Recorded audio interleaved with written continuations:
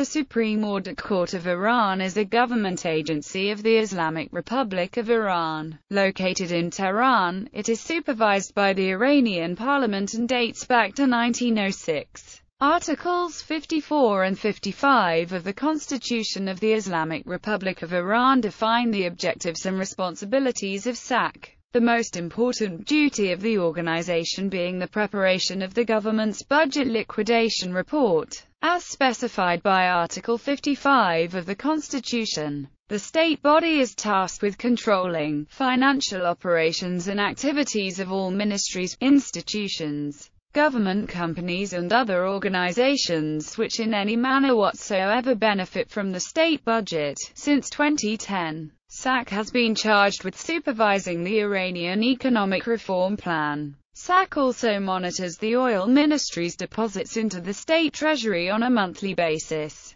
It is also in charge of the supervision of the National Development Fund. $1 billion missing oil money. In May 2009, SAC reported that $1 billion was missing from Oil Stabilization Fund. Iranian President Mahmoud Ahmadinejad says the issue of the missing $1 billion from the country's currency reserve fund is in fact an accounting error. However, the claim prompted a firm response from SAC, which rejected any talks of accounting errors, and rebuked the government for providing insufficient answers in the case of the missing $1.058 billion oil money. SAC defended both methodology and accuracy of its work and revealed that there had been 1463 cases of infractions regarding the country's 2007-2008 budget.